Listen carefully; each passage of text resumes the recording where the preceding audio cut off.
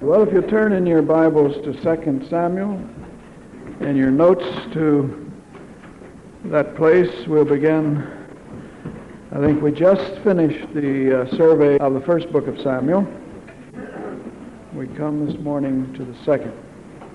We gave you the purpose for the other study, and I'd like to begin with 2 Samuel. The purpose of this book is to establish the Messianic throne, and secondly, to give the history of the reign of David. We have the establishment of the Messianic throne and the history of the reign of David. Now, I've divided the book into two parts, and it's really almost one part. David's lamentation over Saul and Jonathan, chapter 1, which could really have been in 1 Samuel. Because originally these were one book, 1st, 2nd Samuel, like 1st and 2nd Kings were one book. Later were divided. But if you're going to divide them, this isn't the place to divide them. Chapter 1 should have gone with 1 Samuel because it's dealing with the death of Saul and Jonathan. Well, we might look at that chapter first because the rest of the book is the second half of the outline, which is David's kingship, chapters 2 to 24.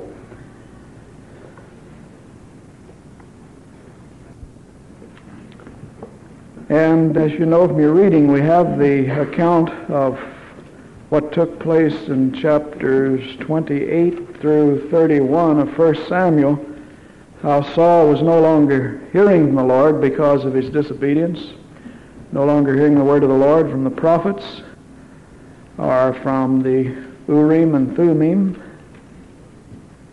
or by dream or revelation or any other way. And so he went to the fortune teller, the spiritist medium, which was forbidden in Scripture. In fact, Saul himself, we're told, put away all of the sorcerers and sorceresses in chapter 28. And Samuel appeared and predicted that he and his sons would die on the battlefield, which they did. Then in the first chapter of 2 Samuel, which, as I say, goes with 1 Samuel, it came to pass on the third day that, behold, a man came out of the camp from Saul with his clothes rent and earth upon his head. And it was that when he came to David that he fell to the earth and did obeisance. And David said unto him, From whence comest thou? And he said, Out of the camp of Israel am I escaped. Now all Israel has been defeated on the mountains, as we know from the previous book. Saul and his son Jonathan and the host of Israel, either killed or put to flight. And David said unto him, How went the matter? I pray thee tell me. And he answered, That the people are fled from the battle, and many of the people also are fallen and dead, and Saul and Jonathan his son are dead also. And David said to the young man that told him, How knowest thou that Saul and Jonathan his son be dead? And the young man that told him said, As I happened by chance upon Mount Gilboa, behold, Saul leaned upon his spear, and lo, the chariots and horsemen followed hard after him. And when he looked behind him, he saw me, and called unto me, and I answered, Here am I. And he said, Who art thou? And I said, I am an Amalekite. And he said unto me again, Stand, I pray thee, upon me, and slay me, for anguish is come upon me, because my life is yet whole in me. In other words, he had been wounded unto death by the Philistines, but life is still in him, so he wants him to finish it off. So I stood upon him and slew him, because I was sure that he could not live after that he was fallen. And I took the crown that was upon his head, remember he's the king, and the bracelet that was upon his arm, and brought them hither unto my Lord. Then David took hold on his clothes and rent them, and likewise all the men that were with him. And they mourned and wept and fasted until even for Saul and for Jonathan his son, and for the people of the Lord, and the house of Israel, because they had fallen by the sword. Now what we want to get to is the next few verses. And you see the significance of what happens here. And David said unto the young man that told him, Whence art thou? And he answered, I am the son of a stranger, an Amalekite. And David said unto him, How wast thou not afraid to stretch forth thine hand to destroy the Lord's anointed? And David called one of the young men and said, Go near and fall upon him. And he smote him that he died. And David said unto him, Thy blood be upon thy head, for thy mouth has testified against thee, saying, I have slain the Lord's anointed. Well, now, if you recall the incidents in 1 Samuel where David had to flee for his life constantly from Saul, after the Spirit of the Lord left Saul and came upon David, and Samuel anointed David king, and God, through Samuel, said he was taking the kingship away from Saul. David constantly had to flee for his life, but twice he caught Saul at a disadvantage in chapters 24 and 26 of 1 Samuel, and could have slain him. And his men urged him to do it. One time, Saul was in a cave, and the men were hiding, David and his men hiding in the cave, and when they saw what happened, Saul there by himself, they said, Now the Lord has delivered him into your hand, David, why don't you go slay him? But each time, in those two cases where he could have done that, what did he say? Anybody? He wouldn't touch the Lord's anointed, even though he had a chance. And so here he will not do that. So it is one thing, you see, for the Lord's anointed to be wrong or an error. It's another thing for you to be the one that uproots them or destroys them in this case.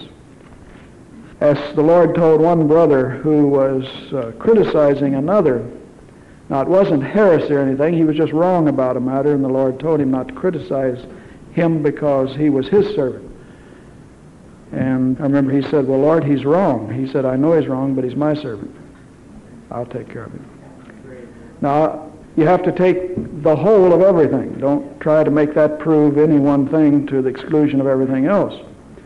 Because the same word and the same Lord tells you to admonish and rebuke and to point out error. But we're talking about criticism. You see, that's another thing. Criticism as such. Well, I trust you know what we're talking about. You leave the judgment into the hands of the Lord, is the point. David would not take upon himself that awesome responsibility. In fact, he said back in 2 Samuel 24:26, one of those chapters, that the Lord would take care of Saul, which he did. All right, chapters 2 to 24 is the kingship of David, David's kingship. And that's what really the book consists about, and the book should have started here with chapter 2. David, first of all, is made king over Judah. Now, he wasn't accepted as king over all Israel at first, but just the little tribe of Judah. Later on, the elders of all the tribes will come and make him king. But remember, he starts out as a shepherd lad, anointed as king.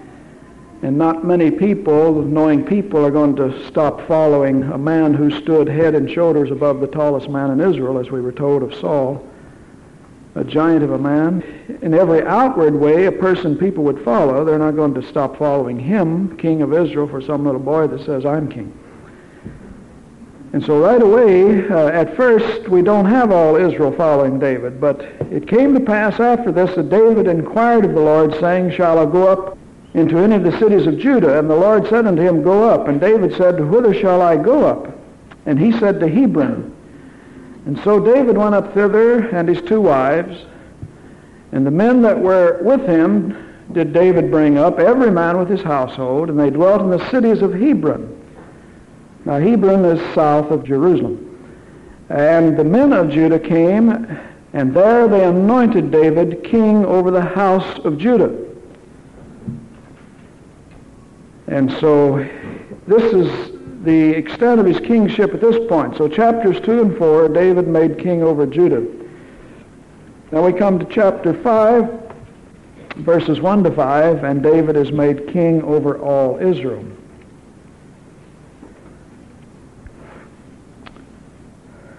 Two to 4, king of Judah. Chapter 5, 1 to 5, David made king over all Israel. Then came all the tribes of Israel to David unto Hebron, and spake, saying, Behold, we are thy bone and thy flesh. Also in time past, when Saul was king over us, thou wast he that leddest us out and broughtest in Israel. And the Lord said to thee, Thou shalt feed my people Israel, and thou shalt be a captain over Israel. So all the elders of Israel came to the king to Hebron, And King David made a league with them in Hebron before the Lord, and they anointed David king over Israel. Now here he's king over the whole nation. Verses 4 and 5 explain the situation. David was 30 years old when he began to reign, and he reigned 40 years. In Hebron he reigned over Judah 7.5 years, and in Jerusalem he reigned 33 years over all Israel, which is significant. It's 7.5 years that he was just king over one tribe. And again, unless you're familiar with the word, you would have thought when David was king, he was king over the whole nation, but he wasn't. For 7.5 years, which is almost 2 terms of a president, he was over just one tribe. Well, it comes out 40.5 years, but the Hebrew isn't always as concerned as the Western mind with adding things up on an adding machine.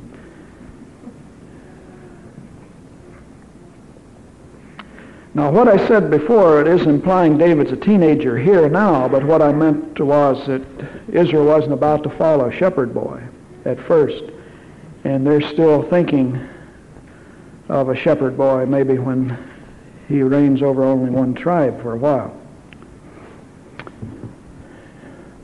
Then David's conquest of Jerusalem, chapter 5, verse 6 and following. Another thing that comes as news to most Christians is that Israel didn't go into the Promised Land and establish headquarters in Jerusalem. They don't even have it yet.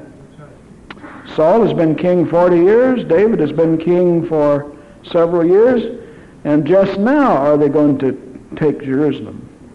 Verse 6, and the king and his men went to Jerusalem unto the Jebusites. You see, Jerusalem belonged to the Canaanite tribe, the Jebusites.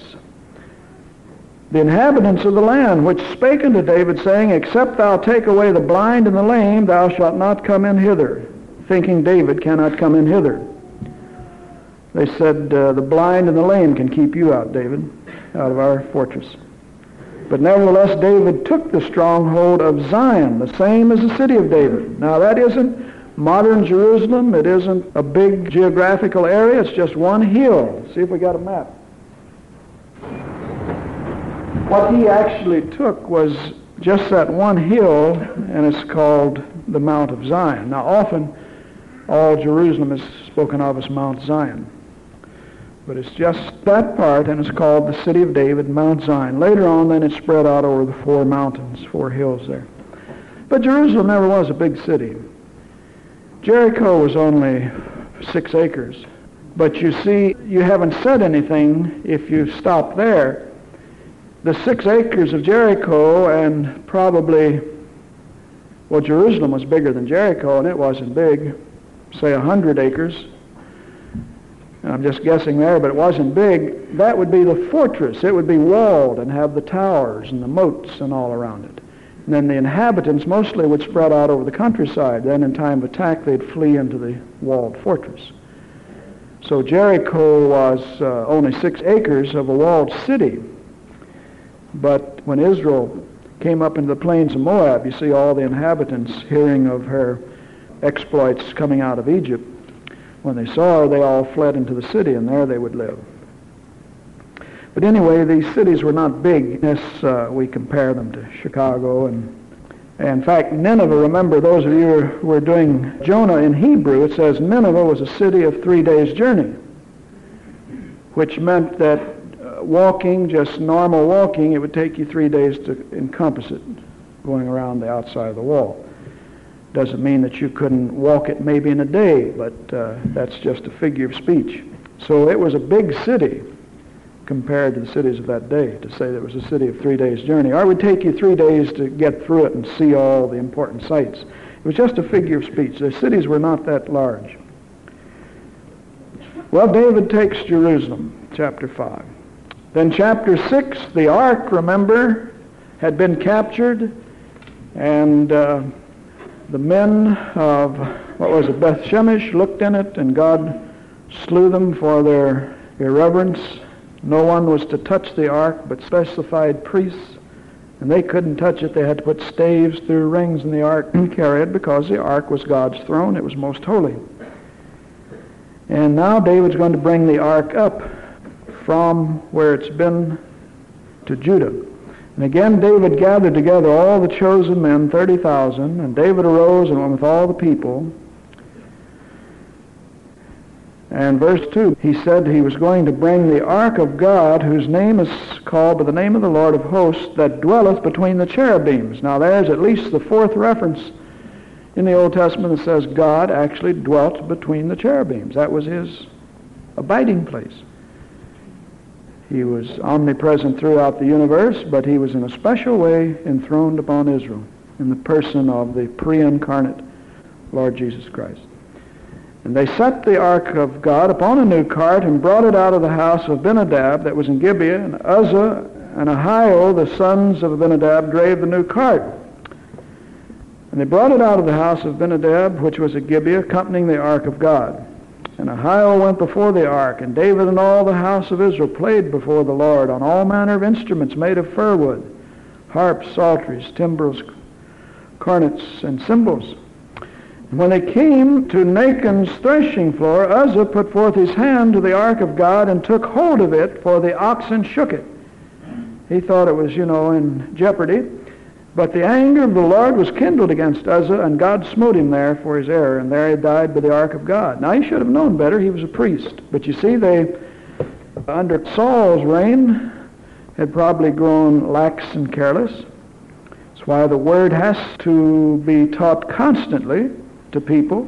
That's why you've got 4 Gospels that sound in many ways repetitious, is because we must keep reminding the people of God's requirements. Now here's a priest who was presumptuous. And David was displeased because the Lord had made a breach upon Uzzah, and he called the name of the place Perez Uzzah to this day. And David was afraid of the Lord that day, and said, How shall the ark of the Lord come to me? So David would not remove the ark of the Lord unto him, unto the city of David. But David carried it aside into the house of Obed-Edom the Gittite. He was afraid, he didn't know what would happen next. But this is a part of the price they're paying when, under the judgeship Samuel, the ark was captured by the Philistines, and they were very careless, in the treatment of God's throne. So God is teaching them a lesson. The ark of the Lord continued in the house of Obed-Edom, and the Lord began to bless his house. And when David learned that he had blessed his house, then he went and got the ark again, feeling that everything was all right. Verse 13, it was so when they bare the ark of the Lord and had gone 6 paces, he sacrificed oxen and fatlings. And David danced before the Lord with all his might. And David was girded with a linen ephod. Now, he wasn't just gliding along, slowly dancing in the Spirit, but he was like a drum major before a band. He was really leading this procession. Danced with all of his might, around and round. Well, somebody said that's Old Testament. Well, with the baptism of the Holy Spirit, we ought to be even more expressive. And let the visitors worry about what it's all about.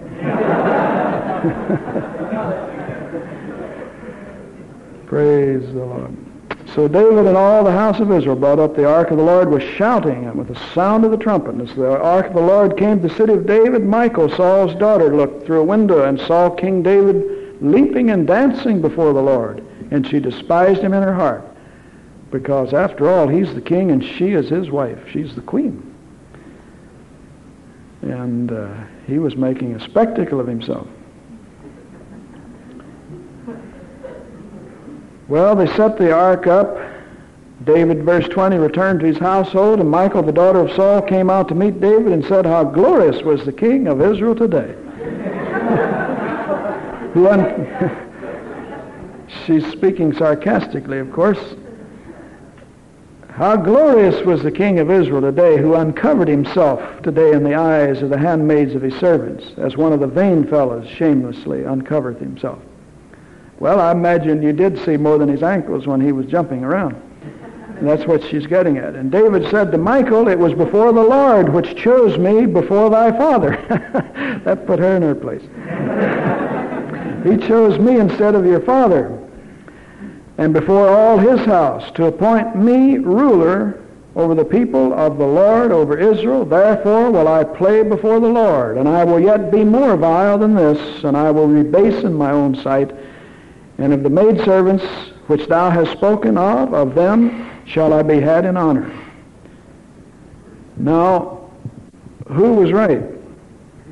Verse 23 tells us, Therefore Michal, the daughter of Saul, had no child unto the day of her death. So either David didn't live with her as a husband any longer, he had other wives anyway, or God caused her to be barren. So you can take your choice, it doesn't say. But anyway, she should not have rebuked the king to begin with, rebuked her husband, secondly, and thirdly, rebuked a person who was rejoicing in the Lord. She was wrong on 3 counts. 3 strikes her out. Chapter 7, God's covenant with David. This is the most important chapter in 2 Samuel. Here we have a messianic prophecy. David wants to build a temple, get the Ark of God out of the portable tabernacle that it's been in since they left Egypt, and build a glorious temple. God tells him that he's a man of war, and he doesn't want a man of war building his house. Now, God wanted David to be a man of war. That isn't that he's criticizing him, but no one who's been shedding blood can build his house. And he's going to raise up a son after him who will build it. But the prophecy of a son to build the house of God goes beyond Solomon, who built it, his son, to the Messiah. And as we often see in prophecy and in Scripture, it has a twofold meaning or emphasis.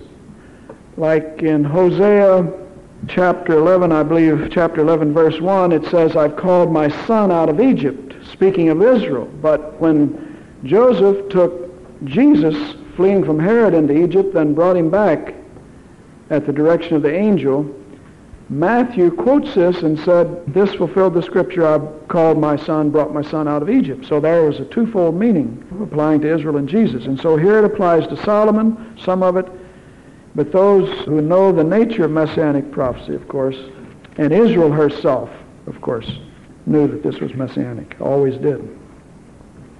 Well, it came to pass that the king sat in his house, and the Lord had given him rest round about from all his enemies, that the king said to Nathan the prophet, See now, I dwell in a house of cedar, but the ark of God dwells within curtains. He means in a tent. And Nathan said to the king, now this is a prophet speaking, Go do all that's in thine heart, for the Lord is with thee. That's the word of the prophet. Can a prophet ever be wrong? Yes, a prophet can be wrong. Prophecy can never be wrong because that's inspired of the Lord. But a prophet is a man. That's why in 1 Corinthians 14 we're told to test the prophets and the prophecies. In 1 Thessalonians 5 we're told to despise not prophesying, to prove all things and hold fast to that which is good. Don't despise it, but prove it and hold fast to that which is good. Now, Nathan is just speaking out of his own heart here, because why wouldn't the Lord want a house? And being a prophet didn't change the fact that he didn't say that of the Lord, and he didn't say, Thus saith the Lord. You notice that. He just said, For the Lord is with thee. He thought that was a good idea. But it came to pass that night that the word of the Lord came to Nathan, saying, Go and tell my servant David, I didn't tell you that. You see. Thus saith the Lord, Shalt thou build me a house for me to dwell in, whereas I have not dwelt in any house since the time that I brought up the children of Israel out of Egypt, even to this day, but have walked in a tent and in a tabernacle.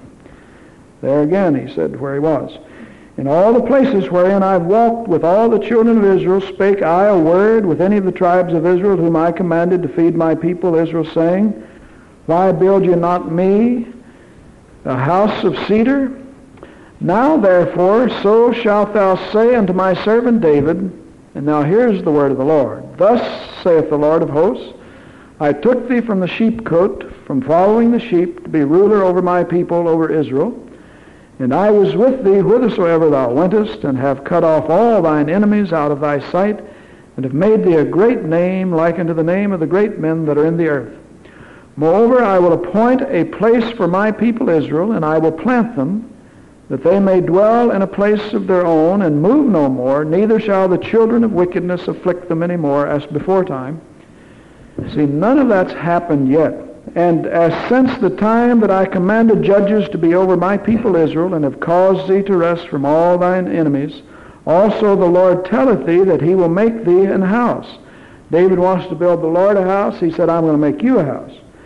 And when thy days be fulfilled, and thou shalt sleep with thy fathers, I will set up thy seed after thee, which shall proceed out of thy loins, and I will establish his kingdom. Now that's the Messianic prophecy. See, that Messiah one day will come out of the loins of David, according to the flesh. Romans chapter 1, verse 4.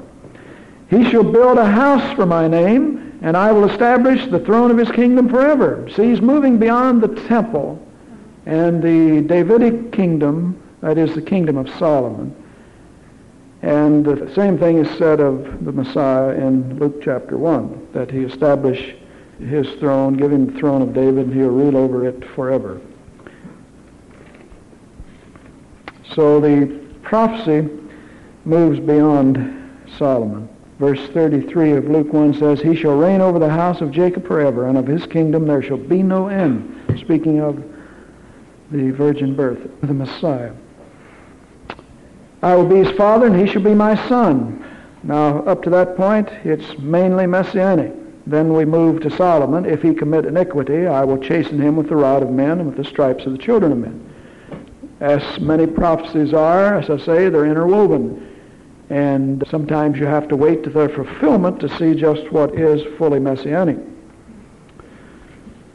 But there is 2 Samuel 7, the great messianic prophecy of the establishment of the throne of the Messiah and his kingdom, which will be forever. Chapter 7. You should not forget 2 Samuel 7. The chapters 8 to 10 give us an account of David's victories over the enemies of Israel, which we can pass over in this survey. Chapters 11 to 12, David's sin with Bathsheba and the consequences. Now the interesting thing is, we see in Old Testament history that Rahab the harlot is an ancestor of the Messiah. According to the first chapter of Matthew, she was the only one in Jericho that had faith, but she was a harlot, and she's an ancestress of the Messiah. We see in the book of Ruth that a Moabitess, not an Israelite, a Moabitess, became an ancestor of David and the Messiah. And in 2 Samuel 7 and following, you find out Solomon, who's the child of an adulterous relationship, becomes the line that God chooses, not the other sons of David, but through Solomon comes the Messianic line. And among other things, God is telling us something. See if you can figure out what it is. We've said it many times, that he is dealing with a fallen race, and he didn't choose a lot of men somewhere, women somewhere between men and angels. But he took those that in his electing love he chose. And some are called harlots, but what were you before you were saved? You were a spiritual harlot, adulterer. We were all in the same category as Rahab and so on. I mean, it's a lesson we don't need to forget. We sometimes think it's the other way, but the Bible paints some pictures, them warts and all. David's sin is not obscured at all, but it's set forth in 2 chapters here. It came to pass after the year was expired, when kings go forth to battle. They had a time, you see. That David sent Joab and his servants with him and all Israel, and they destroyed the children of Ammon, besieged Rabbah, but David tarried still at Jerusalem. It came to pass in the evening tide that David arose from off his bed and walked up on the roof of the king's house, and from the roof he saw a woman washing herself, and the woman was very beautiful to look upon. And David sent and inquired of the woman, and one said, Is not this Bathsheba, the daughter of Eliam, and the wife of Uriah the Hittite. Now, Uriah the Hittite's a very important man in David's military force, as we'll see later. So he was no just some little old soldier, but he was one of the leading men. David had 37 mighty men, and he was one of them. Yeah. Is this of the Hittite race? Yeah, he was a Hittite. The Hittites were in Palestine, you remember, before the Israelites got there. Well, we know the story that David committed adultery with her and then found out she was with child, and Uriah off to battle. He couldn't be the father of it, so he devised the plan to get Uriah back to give him leave. And Uriah didn't know what it was all about, but the Lord was in it to bring David's sin to light, and Uriah wouldn't go home. He slept at David's door. So David couldn't figure out, he knew if he went home he would just figure it's his child.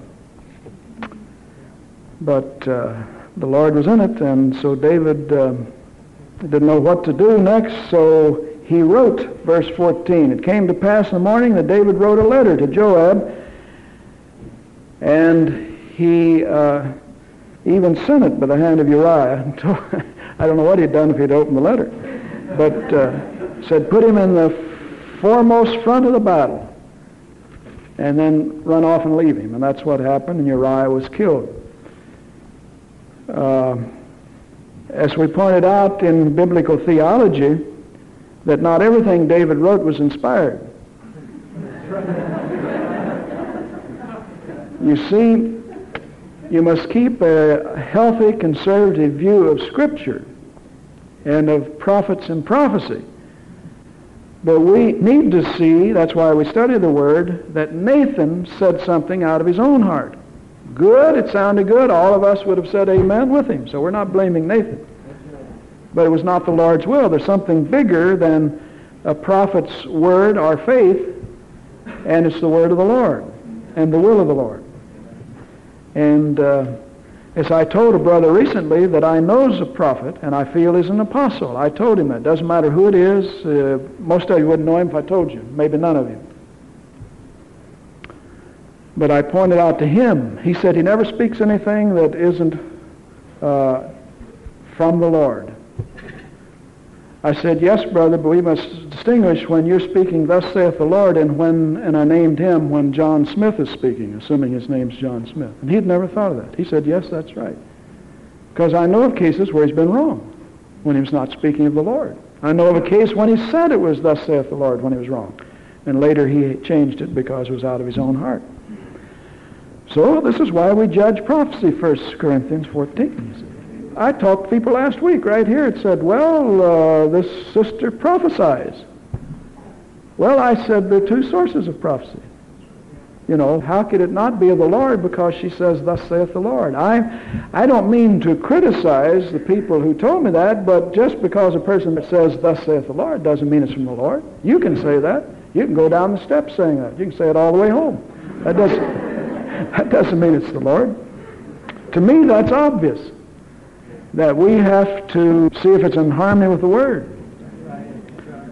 And there are a lot of tests of prophecy. And we've got tapes, I'm sure, on how to test prophecy. But here is Scripture. Here is, in Scripture, a writing of David that's not inspired. Scripture is inspired. And that's all the Bible says. All Scripture is God-breathed. It doesn't say that David was inspired all the time when he spoke, or Peter. Peter spoke things that weren't inspired. When he said to Jesus that you don't have to go to the cross, Jesus said, that's from the devil. That's in Matthew 16. Get thee behind me, Satan. But that's no low view of Scripture. That's a high view of Scripture. All Scripture is God-breathed. Well, he sent this letter. We know the consequences. In chapter 12, God sends Nathan the prophet to David. He came unto him, and David doesn't know that he knows. He says there were two men in a city, one rich and the other poor. He's giving him a little parable. David doesn't know it's a parable yet. The rich man had exceeding many flocks and herds. This is David. The poor man, who's Uriah, of course, had nothing save one little ewe lamb, who was Bathsheba, which he had bought and nourished up, and he grew up together with him and with his children. It did eat of his own meat and drank of his own cup and lay in his bosom, and was given to him as a daughter. And there came a traveler unto the rich man, and he spared to take of his own flock, of his own herd, to dress for the wayfaring man that was coming to him. But he took the poor man's lamb and dressed it for the man that was come to him. And David's anger was greatly kindled against the man, and he said to Nathan, As the Lord liveth, the man that hath done this thing shall surely die. He wasn't inspired there either, was he? And he shall restore the lamb fourfold, because he's done this thing, and because he had no pity. And Nathan said to David, Thou art the man. Some of the most awesome words in Scripture. Hebrew doesn't use verbs in the present tense, just 3 words. Thou, the man. Thus saith the Lord God of Israel, I anointed thee king over Israel. I delivered thee out of the hand of Saul. I gave thee thy master's house, thy master's wives to thy bosom. I gave thee the house of Israel and of Judah. And if that had been too little, I would have moreover given unto thee such and such things. Wherefore hast thou despised the commandment of the Lord to do evil in his sight? Thou hast killed Uriah the Hittite with the sword. Thou hast taken his wife to be thy wife, and hast slain him with the sword of the children of Ammon. Then he pronounces a threefold judgment upon David. First of all, verse 10, that the sword shall never depart from thine house. And it didn't. His favorite son, Absalom, rebelled against him. David knew nothing but misery from... You see, the saints of God cannot sin with impunity. You can't sin against the light. There's an easy sermon right here in chapter 12. For anybody. They could get a sermon out of chapter 12. Just because you're a Christian or because you're a child of God doesn't mean you can sin with impunity. In fact, the chastisement will be the harsher upon you. So this is something he could never pray about or exercise faith about. From this point on, he'll know nothing but division in his own house. The second judgment, thus saith the Lord, I will raise up evil out of thee, out of thine own house. Well, that was Absalom there. But the sword was the trouble, division in his house, and here would be trouble right out of his own house, Absalom. And then verse 14, the third aspect, because thou hast done this thing, howbeit because by this deed thou hast given great occasion to the enemies of the Lord to blaspheme, the child also that is born unto thee shall surely die. So the threefold judgment upon the house. And of course we know David fasted, mourned. The Lord allowed the sickness to come upon the child. He died. It's quite a penalty to pay. Paul says in 1 Corinthians 6 that he that sins against his body, him the Lord will destroy. So a Christian, he says, the body is the temple of the Holy Spirit. And if you commit sin in the flesh, he said he'll destroy you. That's something to keep in mind. A number of Christians die prematurely because they forget that. They think a little affair on the side, nobody will know about it. They repent of it. And then say, I've got faith. And they end up dying of some disease, and God doesn't always show you why. That's some of those so-called exceptions sometimes. Right. That if you knew all of the situation, not implying that's always the reason, but that's some of the time. We come to chapters 13 through 19, verse 8, Absalom's rebellion. David's favorite son rebels. That's quite a penalty to pay. Think of your own house, where if you sin against the Lord, this would be one of the judgments, that your favorite son or daughter would become a rebel. There's some places that faith won't work, friends, something bigger than faith, and that's the will of God. You've got to keep that in mind. Faith won't do anything. I hope our enemies, the enemies of faith, hear us say that. We say it frequently enough. Some things faith won't do.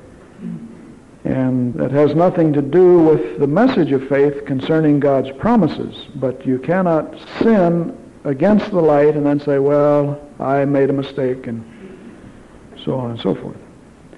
And then start walking by faith in every area. There may be some areas God closes to you from then on. This is a serious thing to sin against the light. David of all people. Remember what God said here. He said, because by this sin you've given great occasion to the enemies of the Lord to blaspheme. And they're just all around us out there. We can forgive you and God can forgive you, but you give occasion to our enemies to blaspheme. Say, well, we told you there was nothing to that charismatic experience. Look what he or she got mixed up in. Everybody's watching you, including the devil. Somebody had a question? What were the chapters and verses? Chapter Absalom's Rebellion, chapter 13 through 19, and verse 8. Well, you know the account from reading it. Absalom has a sister named Tamar. And remember, David has several wives, so there'll be half-sisters and half-brothers, step-sisters, step-brothers, and that sort of thing, going in many of the genealogies of the Old Testament. And so Absalom has a sister named Tamar, and Ammon, one of David's sons, rapes her and then despises her. He loved her at first, raped her, then despises her. And Absalom waits his chance and kills Ammon, and then he has to escape for his life. And eventually David allows him to come back. But he's not permitted, because he's untrustworthy, to go anywhere he pleases. And so Absalom begins to scheme, chapter 15, and prepares him chariots and horses and 50 men to run before him. And what he's doing here is going to start winning the allegiance of the Israelites over to him, the king's son. And Absalom rose early and stood beside the way of the gate. And it was so that when any man that had a controversy came to the king for judgment, then Absalom would stop him, you see, and call him to him and say, of what city art thou? And he said, the servant of one of the tribes of Israel. And Absalom said, see, thy matters are good and right. He would tell everyone they had a good cause, and cause for complaint. But there's no man, a deputy of the king, to hear thee. Absalom said, moreover, oh, that I were made judge in the land, that every man which hath any suit or cause might come unto me, and I would do him justice. And it was so that when any man came nigh to him to do him obeisance, he put forth his hand, took him, and kissed him. He was what we call a successful politician. Politicians kiss the babies, but he kissed everybody that came. And on this manner did Absalom to all Israel, and that came to the king for judgment. So Absalom stole the hearts of the men of Israel. See, it doesn't take long for a thing like that to get around.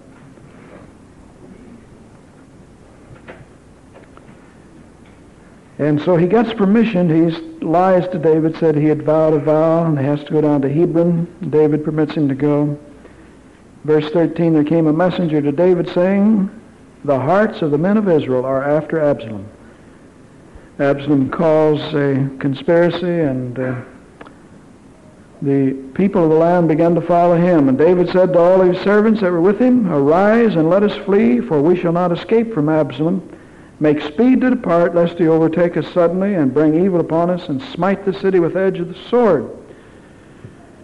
And so Absalom usurps the throne, becomes the king, and rules for a while, and they have battles, David and his men that fled with him, with the Israelites. David finds himself fighting against his own nation. One day the battle goes against Absalom, as God could not allow David to be utterly defeated. See, this is a part of the judgment. The sword will not depart from your house. Evil will rise up from within your house. But it can only go so far. And Absalom and his forces are defeated. Verse 9 of chapter 18, Absalom himself flees. He met the servants of David. And he was riding upon a mule, and the mule went under the thick boughs of a great oak, and his head caught hold of the oak, and he was taken up between the heaven and the earth, and the mule which was under him went away. There he was, hanging by the hair of his head. In one of the passages here, it says that Absalom had a full head of hair, a huge head of hair, and he didn't cut it. And when he did cut it, it got so long, he'd cut it, and it told how much it weighed. But here he's caught by the hair of his head. His head needs to be shaved or just cut it short? Well, he wouldn't shave it. He would just cut it. He was too proud of it. That's what the passage implies. So it was told Joab that he was hanged in an oak by the hair of his head. So Joab finds him. And verse 14 has 3 darts. These are probably small swords. 3 darts in his hand, and he thrusts them through the heart of Absalom while he was yet alive in the midst of the oak.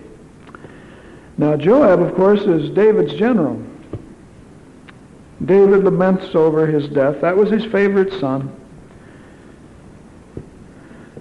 But at his death, then David is restored. So David's restoration, chapter 19 through chapter 21.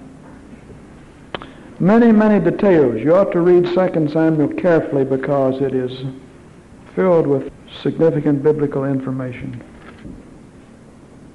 upon which much of the Scripture is built, you see, upon the reign of David. So you need to know about 2 Samuel and David's reign. Song of David and his last words, chapter 22 through 23:7. Song of David and David's last words.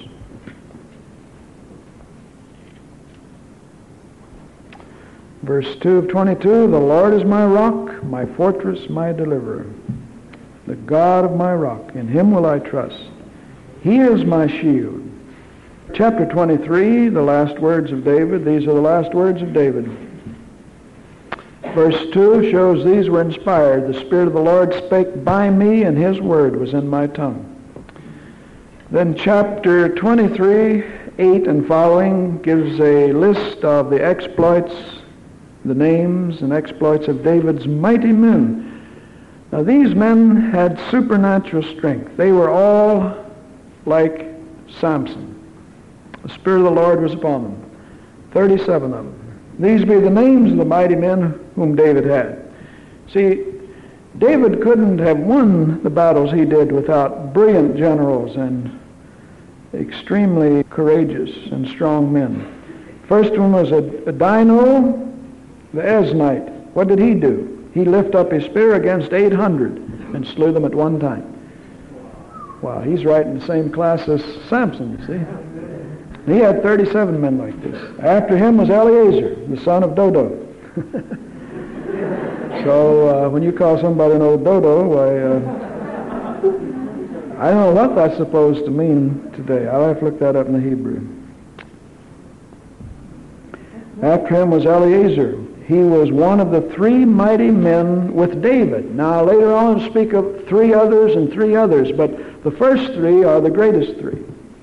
These are the 3 that went with David everywhere he went. They defied the Philistines that were gathered together to battle. Eleazar, he arose and smote the Philistines until his hand was weary and his hand clave unto the sword. They had to pry his hand loose from the sword. And the Lord wrought a great victory that day, and the people returned after him only to spoil. I mean, that's all they had to do is gather up the spoil. See, these men would have to be supernaturally protected, too. See, they were just like a windmill. They just whirl around with their sword or spear and with supernatural strength, and no one could get close to them. After him was Shammah. What did he do? The Philistines were gathered together in a troop, where was a piece of ground full of lentils. And the people fled from the Philistines, but he stood in the midst of the ground and defended it and slew the Philistines, and the Lord wrought a great victory. And 3 of the 30 chief went down and came to David in the harvest time. This is another 3, I imagine.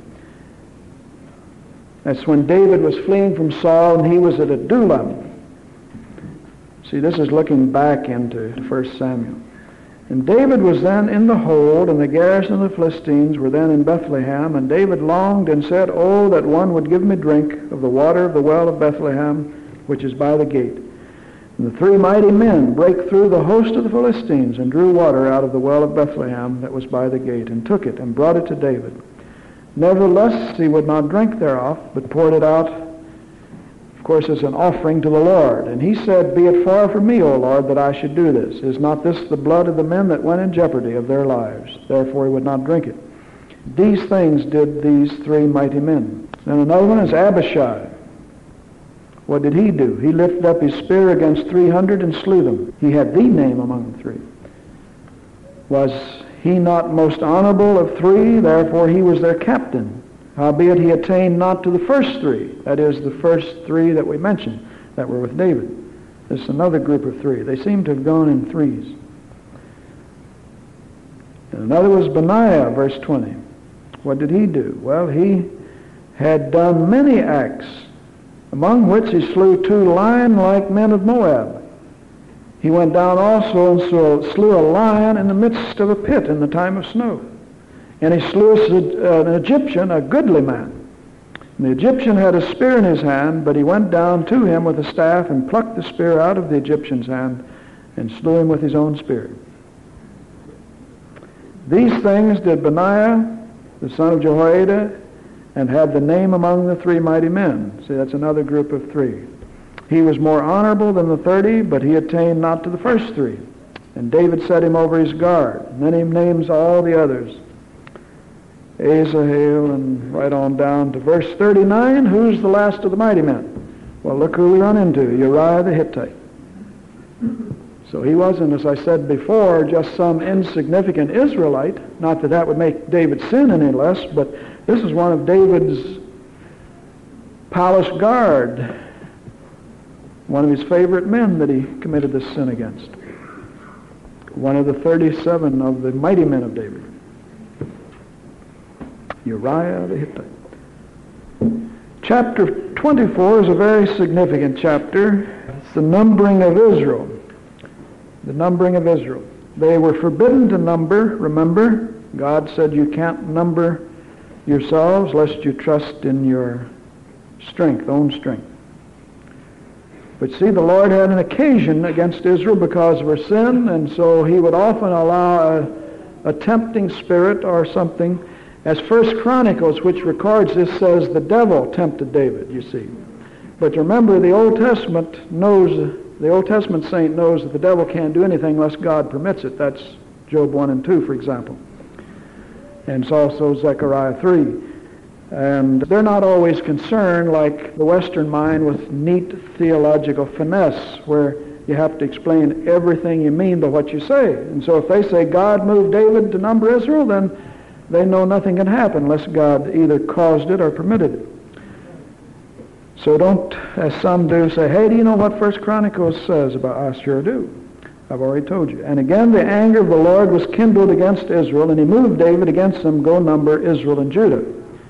For the king said to Joab, the captain of the host, which was with him, "Go now through all the tribes of Israel, from Dan to Beersheba, and number the people, that I may know the number thereof." He means the military men, his army. And Joab said to the king, "Now the Lord thy God add to the people, how many soever they be, 100-fold, and that the eyes of my lord the king may see it. But why does my lord the king delight in this thing? Notwithstanding the king's word prevailed against Joab and against the captain of the host. And Joab and the captain of the host went from the presence of the king to number the people of Israel." And then it gives the numbering, as I say, which was forbidden to do. Verse 10, David's heart smote him after he had numbered the people. And David said to the Lord, "I've sinned greatly in this that I have done, and now I beseech thee, O Lord, take away the iniquity of thy servant, for I have done very foolishly."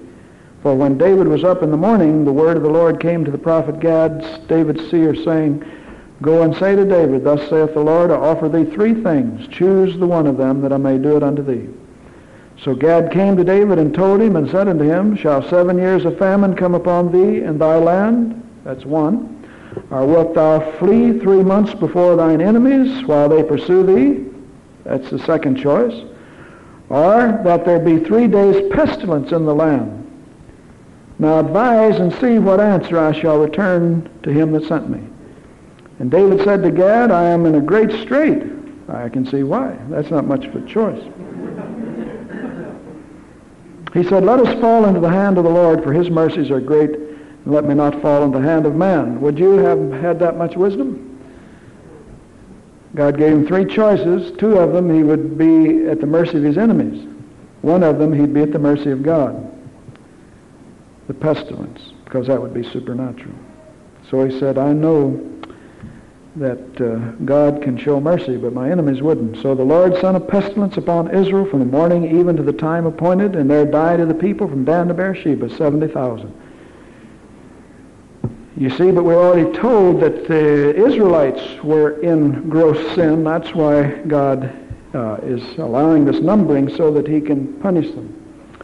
And when the angel stretched out his hand upon Jerusalem to destroy it, the Lord repented him of the evil. We've already explained that that means he turned from the calamity that he had decreed and said to the angel that destroyed the people, it is enough.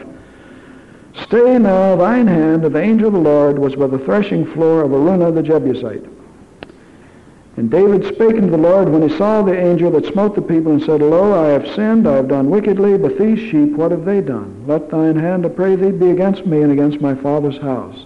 And Gad came that day to David, and said unto him, Go up, rear an altar unto the Lord in the threshing floor of Araunah. And David, according to the saying of Gad, went up as the Lord commanded. And Araunah looked and saw the king and his servants coming on toward him. And Araunah went out and bowed himself before the king to the face of the ground. Araunah said, Wherefore is my lord the king come? To his servant David said, To buy the threshing floor of thee, to build an altar unto the Lord, that the plague may be stayed from the people. Araunah said to the king, Let my lord the king take and offer up what seemeth good unto him. And behold, here be oxen for burnt sacrifice, and threshing instruments, and other instruments of oxen for wood. All these things did Araunah, as a king give unto the king. And Araunah said to the king, The Lord thy God accept thee. See, that was the Near Eastern custom, as I've told you before. They always offer to you free. They really don't expect you to do that. That isn't why they offer. But David, of course, being a part of that culture, didn't take it. He was going to pay for it. Remember the coin I said that I wanted to buy, and I offered a certain price, and he just threw it on the counter in Jerusalem and said, Take it free. I don't know what would have happened if I'd have taken it free. That's just the way they do business. But the king said to Araunah, Nay, but I will surely buy it of thee at a price. Neither will I offer burnt offerings unto the Lord my God of that which doth cost me nothing. So David bought the threshing floor of the oxen for 50 shekels of silver. And David built there an altar unto the Lord, and offered burnt offerings and peace offerings. So the Lord was entreated from the land, the plague was stayed from Israel. Now the significance of reading all of that is where that altar was a great stone. The stone, they would have a flat stone on top of a hill where they would thresh and winnow the wheat and all, and blow the chaff away in the wind. Here's a huge stone here on the top of Mount Zion. See, he's in Jerusalem where the plague was stayed. And where that rock is where the altar stood, and the temple was right behind it when Solomon built it. So what he's buying here is the site for the altar, great altar of God, which will be before the temple.